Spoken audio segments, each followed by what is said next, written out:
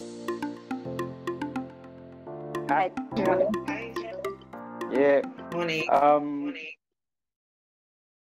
My name is Faleye, and I'll be moderating today's special session. It's called Meet an Expert session, and the expert I have with me today is Olasimbo Sojinrin, the country director, the Nigerian director at Solar Sister, and I'll be engaging her to share with us our journey and all that she's been up to in the industry, so that the audience we can learn of our experience, and we can take that we can dive into our own careers and further our careers. Just diving, I want to encourage us all to make use of the chat box. Let's get all bubble. Let's engage our. Tell me where you're listening to. Tell me your energy level. Let me know the speed.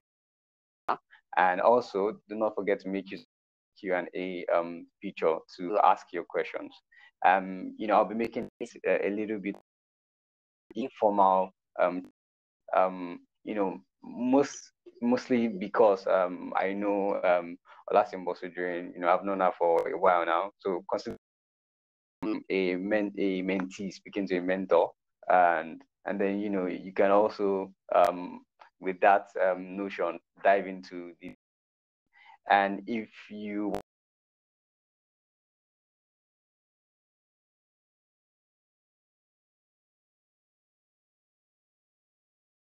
ask questions, I can feature you on the question panel where she would be able to literally see that.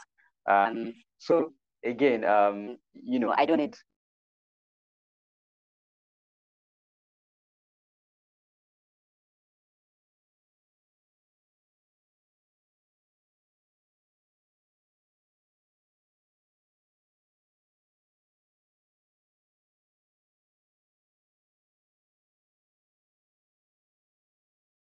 but could you please introduce yourself and tell us a little bit about your journey?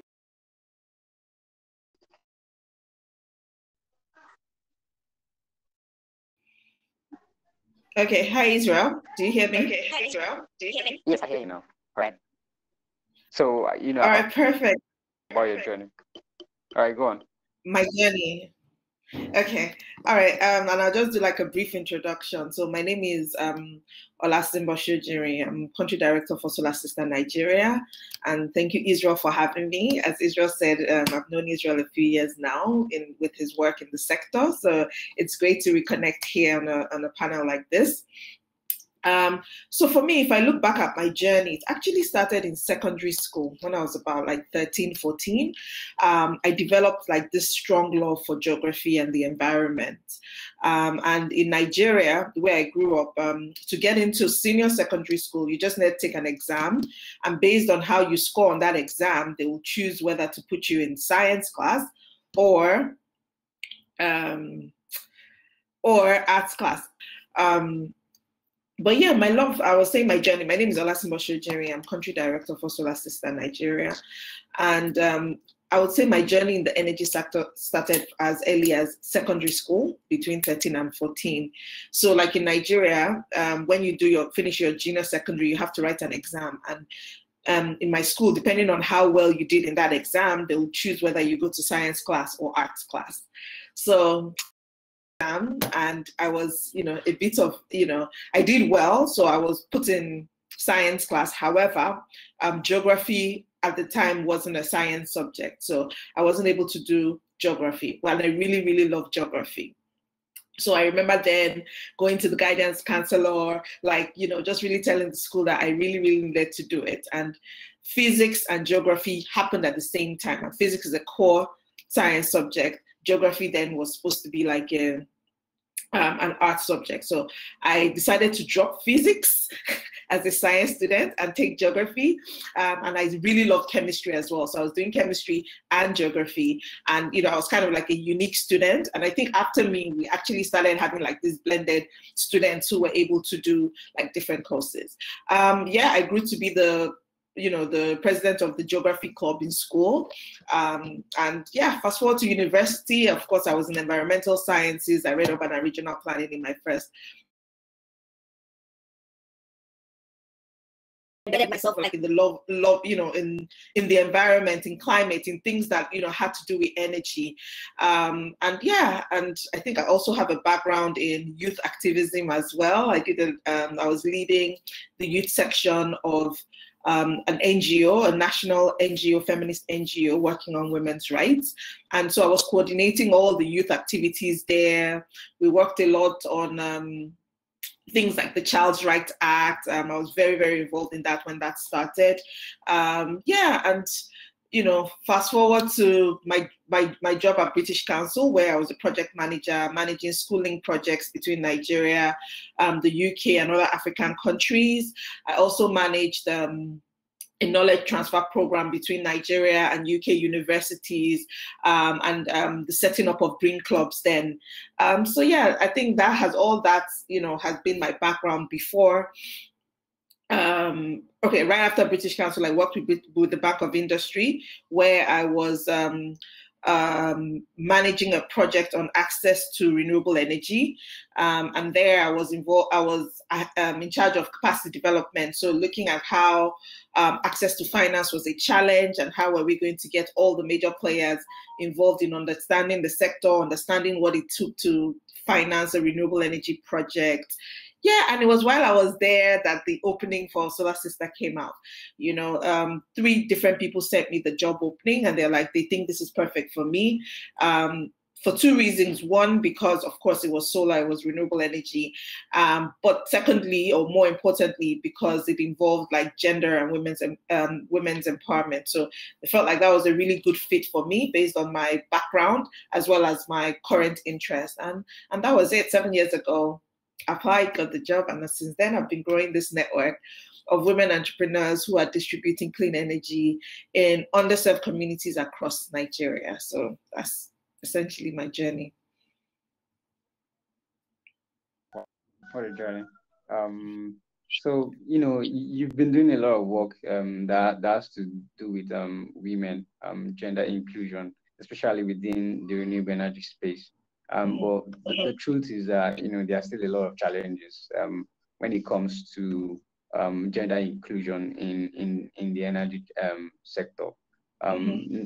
By default, people tend to think it's a men thing, which it's not really right. At least you have proven them wrong, for instance. So what would that be the biggest challenge to gender inclusion in energy transition, and what's the way forward? Right. So in terms of challenges, I'll say one of the big ones is, first of all, there's this narrative out there that says that it paints women in a certain way, and this grows from like social norms. Historically, the woman's place in the society. Or at least the patriarchal society that we belong in. And so you find that, a lot of sectors, not just the energy sector, but particularly the energy sector, has a very low input of women. So if you look at the formal sector, we have about, I think, about 26% or so of women engaged in the energy sector. And if you look at the informal sector, I mean, it increases a little bit to about 30-something%, but it's still very, very low compared to men. And, what we've been trying to do, at least at Solar Sister, is to see how do we kind of influence this imbalance or correct this injustice, basically. How do we get women to contribute their own quota into the energy space as well as into every other space? But how do we, it doesn't make sense that you have a society where development is dependent on less than half of the population, because Nigeria has women a little bit over half of the population. So it doesn't even just make sense that, we're not tapping our potential, or Nigeria is not tapping into the potential that women have. So that aside, but in the gender space, particularly, the numbers are really low. And so for us, there's that already social norm and barrier that women face in the household. And then secondly, there's the economic barrier. So I remember very many years ago, we did a documentary called Poverty, Thy Name is Woman, and basically showing the face of poverty as a woman's face. Because if you look at how wealth is distributed as well, again, in the society, you find that women are very low on the ladder. So if you look at the poverty line and if you disaggregate the data of how these people live in, what is their gender, you find that a lot of them are women and children. And so for us, it's about how do we turn this narrative around? How do we change this so that it's not just energy poverty or poverty having that woman's face, but energy prosperity having that woman's face? And that's why we're involved in the entrepreneurship, the economic opportunity that the energy space brings, and how to ensure that women are part of this journey, women are taking the lead, women are at the forefront of this journey, making money out of this, out of the energy space. And I think that was the concept of Solar Sister. I mean, we're starting from underserved communities, from communities that do not have access to the national grid, and we are saying, how do we as women turn the narrative around even at that level and say, look, energy poverty is not just a woman's issue. Energy prosperity is going to become a woman's issue, and women are going to make money in this sector. So I feel, that was kind of the backbone behind the concept, or behind the idea of women being at the forefront of the energy space, especially at the grassroots level.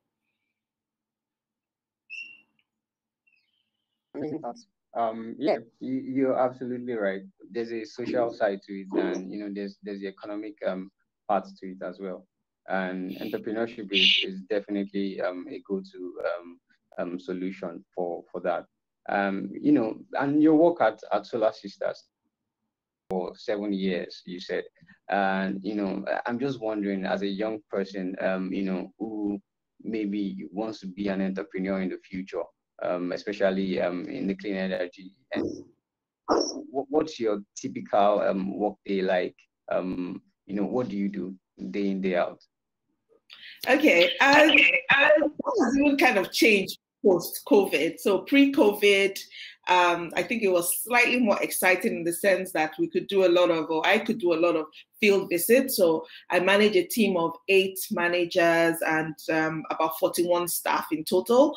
And they're spread across 25 states in Nigeria. So Nigeria has 36 states. So geographically, it meant me supporting my team, of course, doing some of the not so glamorous stuff like the finance, just like the day-to-day building of the office.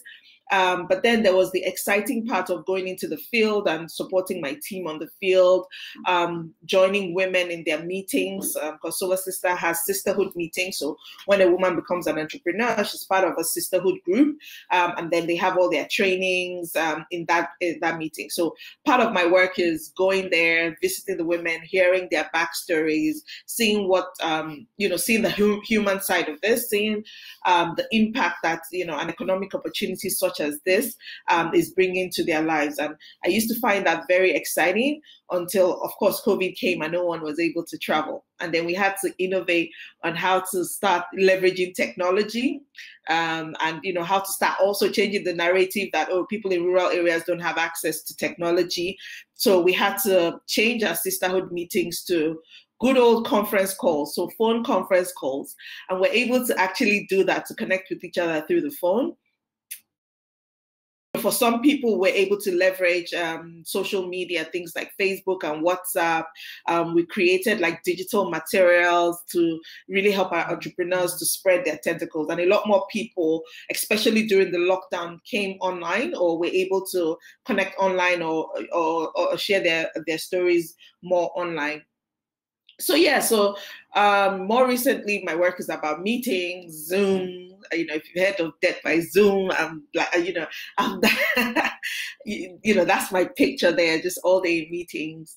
But yes, a lot of the times I'm also advocating for women and gender in the energy space, which I feel like it's a critical thing for me to do, to be a voice and to ensure that we're amplifying the voices of rural women on international platforms or national platforms, just to ensure that, we're bringing we're shining the light on this issue because it's really important, and we really need the key players to take action, governments to take action, financial institutions to take action, the society to understand the importance of women in this space. So yeah, that's generally how my day is. Yeah. Must be stressful. yeah. Well, the price you pay for, making people's lives better, it's worth it. Again, I ask you another question, or I allow other people to ask questions. I just want to tell people who might just be joining us that I'm moderating the session with Olasimbo Sojinrin, who is an expert in the space of clean energy, distributing clean energy products to bottom of the pyramid consumers in Nigeria. She manages 25 states, 25 out of 36 states, and she has her tentacles all spread all over those 25 states, and she's at Solar Sisters right now, and she's sharing her experience with us, to inspire you who might be thinking of, going that route, or you who are in that route already and you just need a little bit of inspiration to go even further. And, I just want to encourage us to drop our questions in the Q&A box, and then, engage us in the chat box as well. Let's know, what you find interesting in our conversation. And let's know if you have any questions. And she spoke about a day, a typical day at work. One thing I pick up from what she said is, she has communication. Excuse me. She has to do a lot of communication. Even before COVID, and now that it's post-COVID, or she has to even do much more communication than before. So and this will lead me. So in your work day, in your work life, what skills have you found to be the most valuable? Of course, I've highlighted communication, or you might have other skills that you feel that someone who wants to be an entrepreneur should have. So let me know.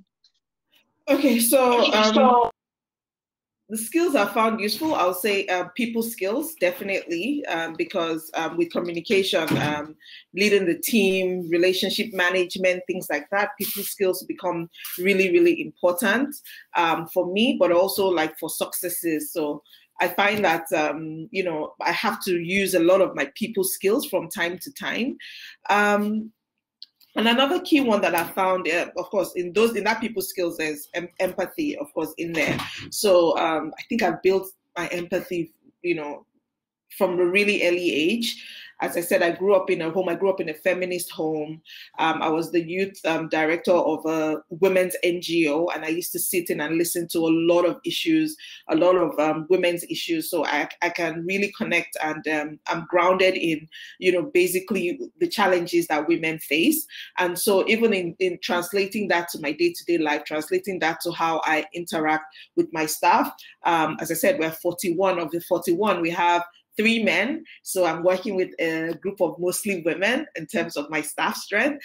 And then my entrepreneurs as well, 82% of my entrepreneurs are women, and we have over 2,000 of them. So, it's really honing those skills, problem solving. So problem solving, challenges from the ones that are involved, the challenges directly related to the business, or the challenges that are related to the woman or to the, to the individual, because you see, it's related. All of these businesses are individual businesses. And so, a lot of them are sole proprietorship.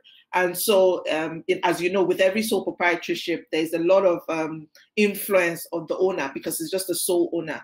And so the wellness of that person is very important to the success of the business. And so it's about growing that and ensuring that, the skills that I have, I'm able to use to harness the potential of everyone. And then, and I think lastly, one of the things that, or one of the skills that I think that is also very important is grit. Is one of our values at Solar Sister. We recognize that the journey is not easy. We don't paint, a pretty picture, but we have grit. We believe that we can continue, we have determination to make it. And so we tap into that determination and tap into that grit to grow and lead the successful businesses. So I would say those are kind of the skills that I use or I tap into. Hi. Olasimbo, are you with us? I'm here. All right. Did you get that? I think a bit of technical difficulties. Just to bring you up to speed on what we're discussing about, I'm with Olasimbo Sojinrin, who is the country director in Nigeria for Solar Sisters, and she's sharing her experience with us. She's telling us how she got into the clean energy space, how she became the country director at Solar Sisters in Nigeria.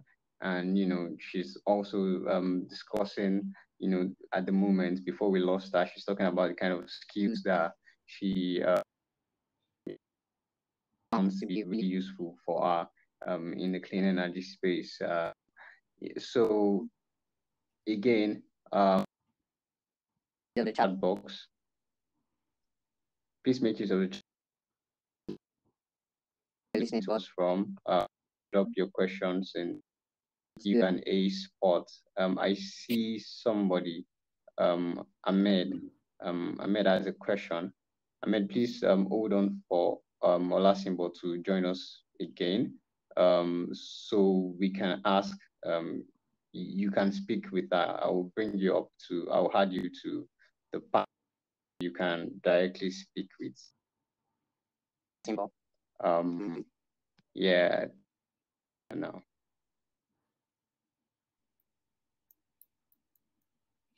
Israel, do you see me? Do you hear me? Oh, okay. So maybe that was Israel. Okay. Yeah, hello everyone. Hi. Hi. Can you hear me? I hear you, Ahmed. Yes. Hello, can you hear me? Of course. I want to say hi for Israel and this is Olasimbo. Yes. I have a question for Mrs. Olasimbo, in which I salute the spirit of work and participation in the field of energy. As these matters are not important. I can't hear you at the moment. You can't hear me? I can hear you. I don't know if Olasimbo is here. Can you hear me right now? Are you with us? I can hear Ahmed. I think Israel might be the one with the connection. I think you have a technical problem, I think. Can you hear me right now? I can hear you. Can you hear me? Can you hear me? Give me Israel. Can you hear Olasimbo? If you can hear Olasimbo, give me a thumbs up. I can hear you both. Can you hear? Yes, I can hear you. Can you hear me? Can I ask the question, please? Go ahead. Okay. Of course, in my country, we are seeking to active the women work in the energy firm. So I have a question for you. How do you overcome the obstacles and the societal problems that might have occurred during your country into going to the energy field? All right, and also another question, does the COVID impact the women work in the firm in your country? Another question is, does the youth in your country sharing or making decision for the country policies in energy? Thank you. All right, thank you, Ahmed, for those three questions. I think the second question was also the same as what someone asked in the Q&A. Ahmed asked in the oh yes, you, Ahmed. Okay, perfect. All right. So the first one is, the obstacles. So how do we face these obstacles? We do it through coaching and mentoring. So we are from a society, I'm sure similar to yours, where it's a patriarchal society, right? The men are in charge of making decisions, whether it's economically or the decisions that affect the household. And so we have to deal with that in coaching and mentoring the women entrepreneurs that decide to come on board. We have to do men's engagement, so we also need to do sensitization and some advocacy and awareness building for creation for the men to understand what it is that we are doing and how women can contribute positively to the family income. And once they're able to understand that this is not a cult, or this is not a means of making the woman loose or loud, or all these other things, all these other fears that we have seen that usually exist, then the woman is able to thrive in her business. And in the trainings that we've done also, we've weaved in things like because we're dealing with years and years of an imbalanced society. And so we understand that, we need to build in some of this agency into the women to know that they can do it and they can contribute and they can also hold their head high. So I think that's some of how we've dealt with the barriers. We've had to engage sometimes the traditional rulers, the opinion leaders, to use them as champions and ambassadors for our cause, so that people understand that when a woman is contributing meaningfully, and especially in the energy sector, because we know the relationship between the energy sector and development or business and every other thing. So if we're able to create that link in the minds of the opinion leaders, the traditional leaders, they're able to translate that into their society and help allow the women work. So it will just continuous awareness creation, continuous advocacy and education, to allow them participate. And yes, for COVID, definitely. So Nigeria, like many other countries, had the total national lockdowns, and this affected us. It affected our women businesses. A lot of times, we have women who are teachers, small community school, all the schools were shut down, so they couldn't do like their business in the schools. They couldn't move around. So it was really, really, really a challenge. We also had a challenge with like transportation. So, if there's, you can't move anywhere. And so, it really affected us. Part of what we did was to leverage technology more than ever. So we always were using technology since we started, but first of all, we started with data. We were doing surveys, finding out what we could do. We started developing like digital tools, so like online flyers and teaching on Facebook, teaching people how to get on digital marketplaces for the first time ever. So this was happening.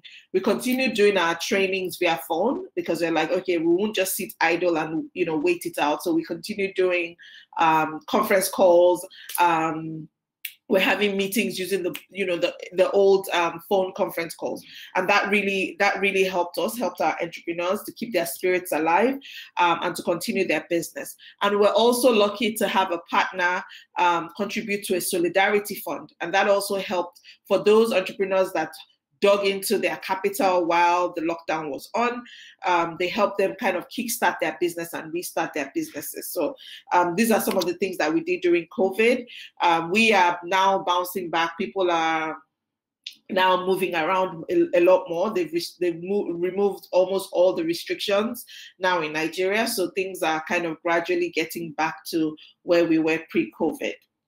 And yeah, for youth sharing and advocacy, I mean, I was telling Israel when I started my story, I started as a youth advocate myself.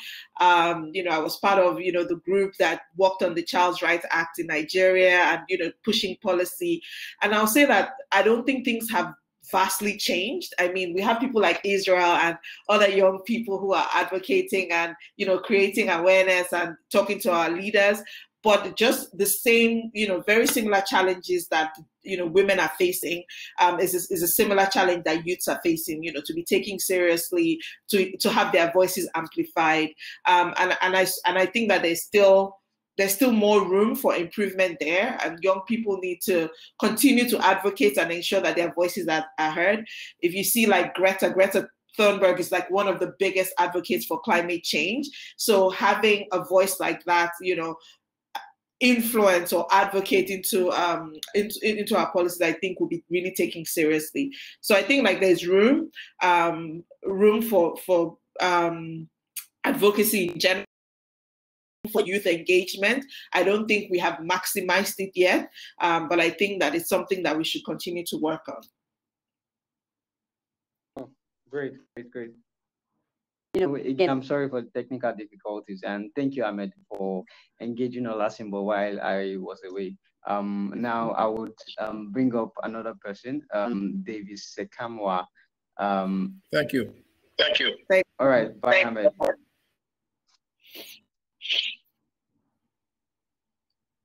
I was trying to bring up Davis just now, but I couldn't see him again. Anyway, till I get another person to bring up. So, I just wanted to, take it a little bit down and ask like a lighter question, which is, at the end of the day, we are all humans, right? So I just want you to tell us a little bit about what you do outside of work. Oh, okay. As you know, most of my time is spent on work, even if I'm not yet physically or communicating online. I'm always like mentally thinking and strategizing of things. But when I can like relax, so weekends, and I do take my paid time off. I do take those two things really seriously, because I understand that, for every brain, you need to rest it, you need to recharge it. So for my off days, or for days that I am just recreation, I think I just basically relax.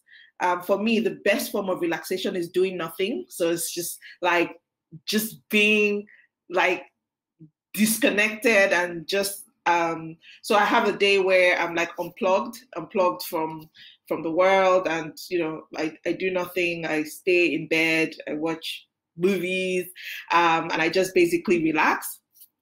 I like dance class. I like dancing, so sometimes I go for dance class, which just helps lighten my spirit. Yeah, and I'm involved in some other off work. So I'm involved in this 21 Charity Foundation, where we go on long walks. So we do a 21-kilometer walk every year, and in order to to prepare for that, like long walks. So I also do that as well during my off times. Yeah, I think that's essentially my biggest professional activity was climbing mountain, and getting to the top. I think that's my biggest achievement after work. I don't family. So those are kind of like the things I do. Wow, you definitely ticked a bucket list. People, you can be an entrepreneur and you can still be human. At the end of the day, this question is so important. Of entrepreneurs burning themselves out, experiencing depression, mental, health issues, and all of that, because they are so involved in their work that they neglect the fact that they are humans. We are almost, I think we are out of time already, but just to round this up,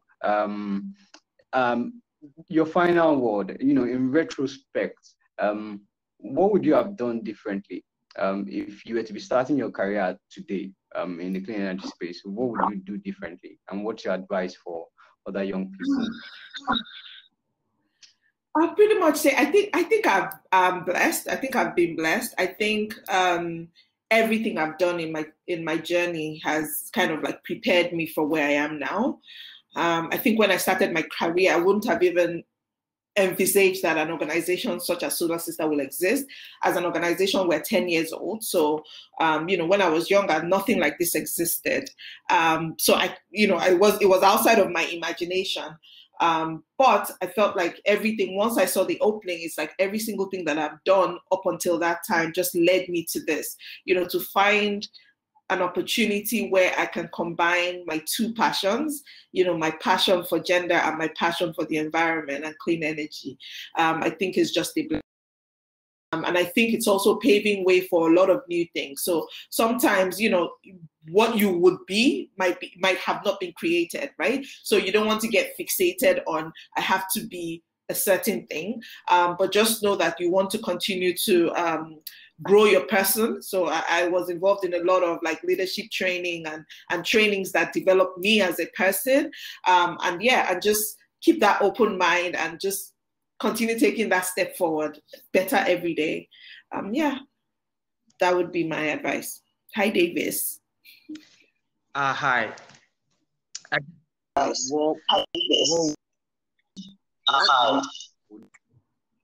Sorry, David.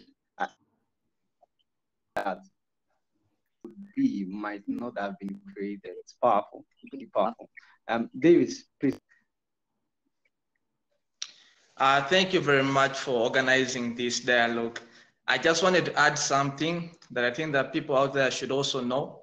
When it comes to women inclusion in energy transition, it's important to include them because, you find these women being the household energy managers. They know what works. And especially these technologies, initiatives come in and they don't involve the women. Most times you'll find that they are not so effective because they are not tailored to meet the women needs. So I think that's why it's very important to include these women in decision-making, especially in the traditional energy sectors, because they know what works. They are the ones who interact with these technologies. Thank you very much. Thank you very much. Wow. Wow. Thank you, Davis. Absolutely. Yeah. Thank you, Davis. Thank you, Olasimbo, for having this nice conversation with me. I trust that everyone, enjoyed the session as much as I did. And, I look forward to, networking better with you outside of the event. Sure. All right, guys. Guys and girls, right? Gender inclusion. Thank you for joining us in this wonderful session with Olasimbo Sojinrin, and we'll see you next time. Bye.